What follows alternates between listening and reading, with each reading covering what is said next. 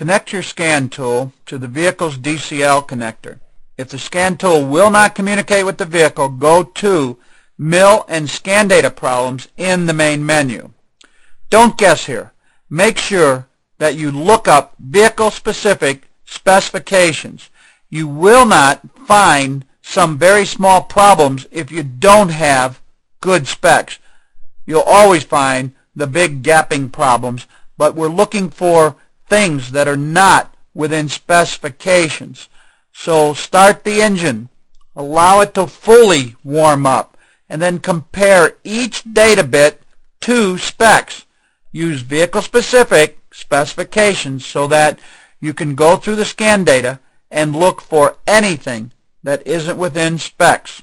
Then compare the scan data to actual conditions on the engine.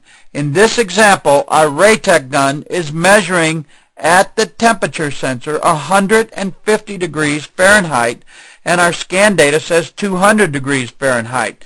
This is where you'll have to go test the sensor and its circuit when they don't agree with actual conditions.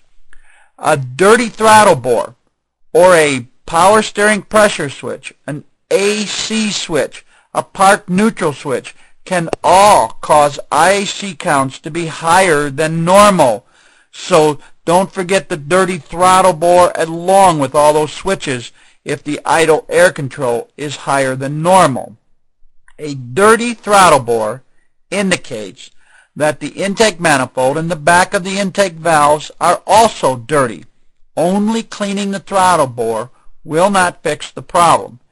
This is a typical high mileage valve, and the carbon on this valve, some of which you can see has already chipped off from disassembly, will disrupt the air-fuel mixture flow. Carbon also builds up in the fuel rail and the injectors. If the throttle has carbon in it, go to decarbonization of the engine.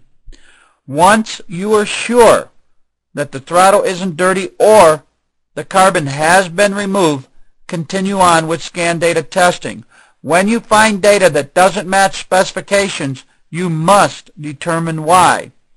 It may be as simple as the input's wrong, the sensor's wrong. You will need to test the sensor and its circuit. When you find data that doesn't match, is the condition wrong? A dirty mass airflow can cause an engine to run very lean and not set a diagnostic trouble code. The correct condition would be to clean the mass airflow sensor. So compare to specs and then compare to actual engine conditions and address anything that is out of specifications.